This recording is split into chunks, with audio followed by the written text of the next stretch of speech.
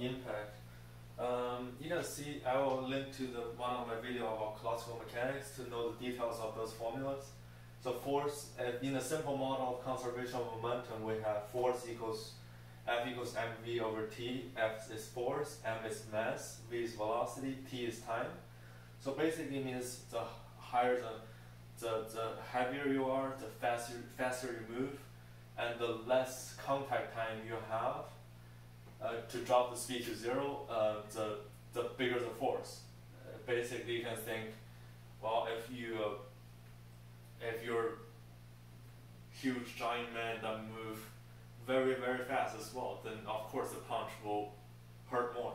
And this t, time, is basically, think of you drop an egg on the concrete compared to drop an egg on the pillow. So the egg is less likely to crack on the pillow than the concrete. So the time, the shorter the time, the harder the force, the bigger the force. So that's why most of the time you should time your muscle when you finish the punch. Basically deliver all of the momentum into the body as much as you can. And the pressure is actually what makes person hurt.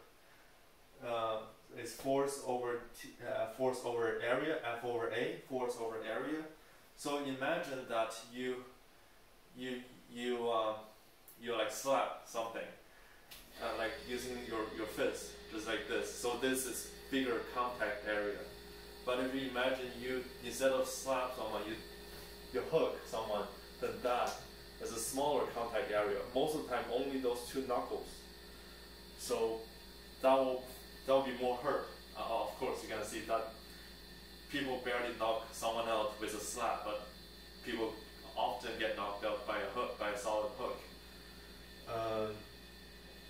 And also, human is not like this. It's not like a solid. It's more can be considered as a fluid. So if you imagine the water, and I will put some demonstration at the end of the video. So if you pump the water like this straight, then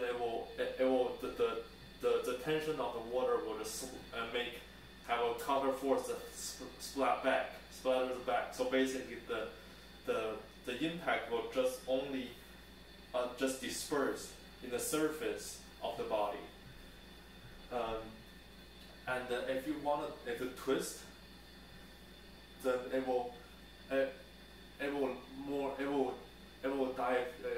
get a bigger impact into the body, because the water, it basically open up the channel of the water or the body. It will the channel into the body, so that will hurt more instead of disperse all the energy in the surface of the body. So that explains why your punch is twisting.